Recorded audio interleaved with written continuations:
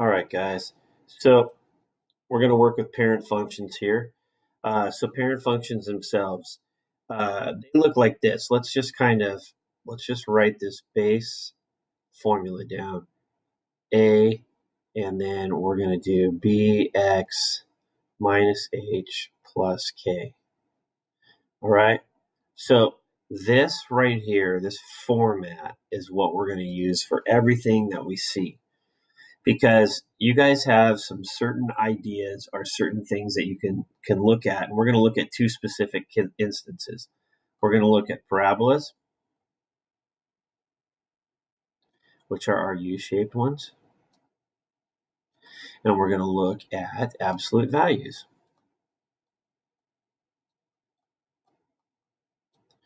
which are our V-shaped ones here.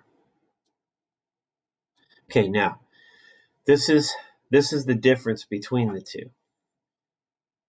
When we look at their parent function, y is equal to a times x plus, minus h.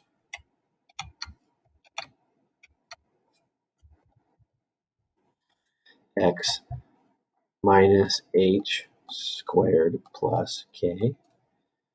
And this one is y equals a times the absolute value of bx minus h. Oops, you gotta get the absolute value sign there.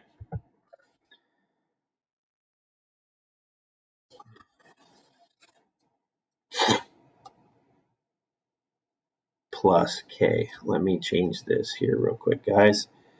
I would put a b in front of that. It's a bad habit of mine. bx. I'm going to rewrite that just a little bit. A times bx minus h. Okay, so here's the idea. So we call A, which is what we used to call steepness or our amplitude, we call it what's called a dilation. So it's either going to make it wider or narrower. Okay? And then our B, or I should say, our H divided by B is going to be our horizontal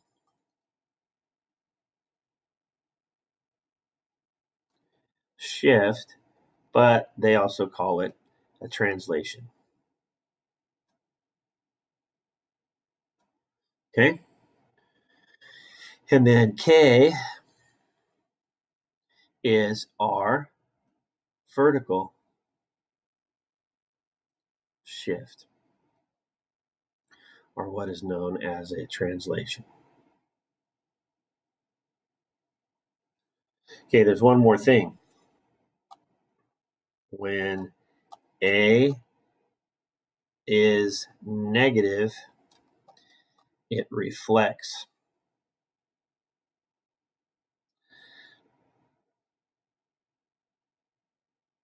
on the X axis. In other words, it flips over. Okay? And then and then if B is negative, when B is negative, it reflects on the y-axis, which doesn't matter. It doesn't matter too much for these guys, but you guys will see what I'm talking about here in a second. So let's just tackle a couple of equations so we can see it. So let's look at number 18. Number 18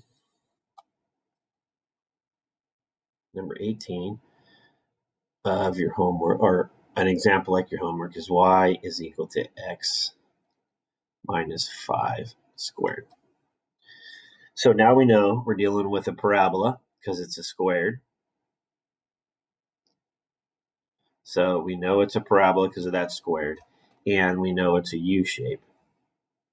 Then it asks us to describe the translation.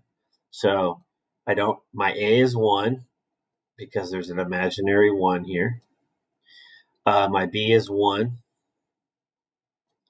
And my h is 5 because it's the opposite of what I see. And my k is 0. There's nothing outside here. So now if I look at this, they want me to describe the horizontal translation, which is that one. So we're going to move. Oops.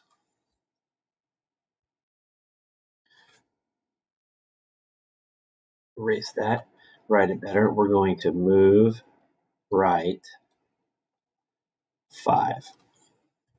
We're not going to go move up. We're not going to, the steepness isn't going to change. So then they want us to sketch the graph. So we go here. We go 1, 2, 3, 4, 5. We put our new starting point there at 5 because it said to shift right 5. And then we draw our parabola. Okay. So that's really all they're asking on those first couple. If we look at, let's see here, what are they going to ask us? Let's look at number 18. No, 28, sorry. 28. All right. So if we're going to look at number 28, it's y is equal to 4 times the absolute value of x. So let's look at this here. First, since it's absolute value, we know it's shaped in a V. Secondly, a is 4 and b is 1. There's no h there. H is 0. There's no k on the outside, so k is 0. So this thing doesn't move at all. And what happens is we have started 0 and 0, but now that this is 4, it's going to get a lot steeper. So 1, 2, 3, 4. Over 1 and up 4 on both sides.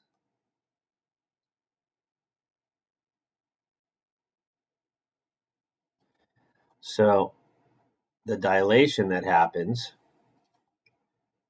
is it dilates and the way you can describe that, trying to come up with a way that'll help you describe it a little bit easier. I would say it compresses,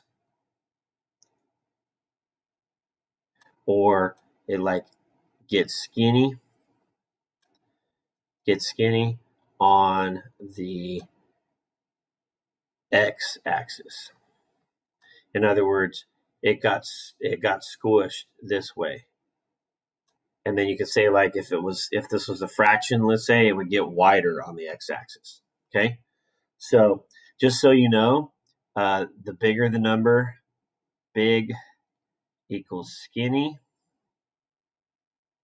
and then small fraction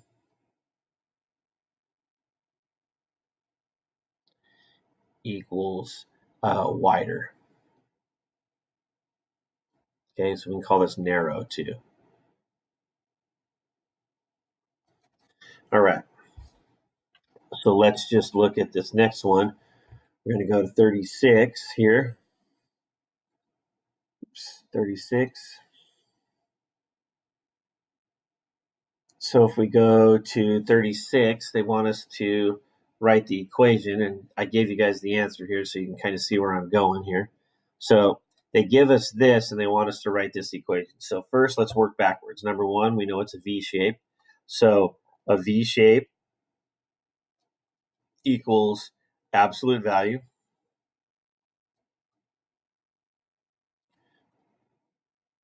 So if we go to our parent function, we have y equals a times,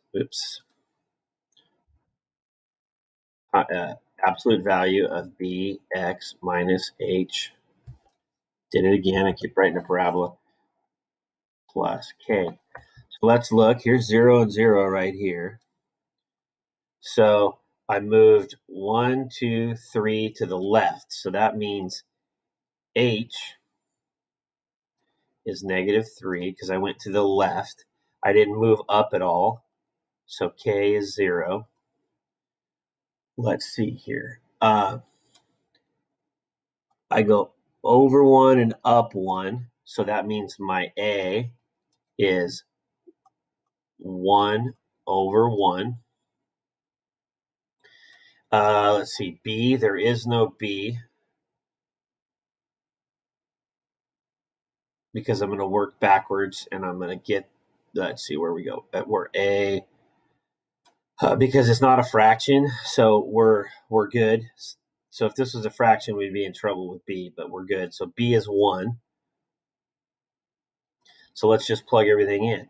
Y equals 1 times 1x minus a -3 plus 0. So if we clean all this up, y equals the absolute value of x plus 3. So we're just finding our A, B, and C, our A, B, H, and K from the graphs, and then we're plugging them back in. All right, guys, we'll see you soon, and good luck with this one.